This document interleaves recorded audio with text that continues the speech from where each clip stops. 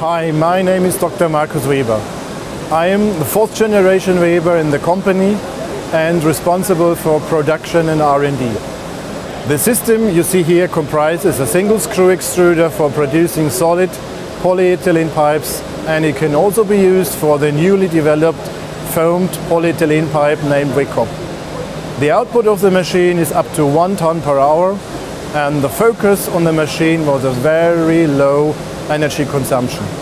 To get to that new user interface and control system we named WPS 3.0, we use B&R components in the machine. The industrial automation PC APC 910, X20 modules for in and output of digital and analog signals, and the touch display automation panel AP 830 applied in a Weber specified execution.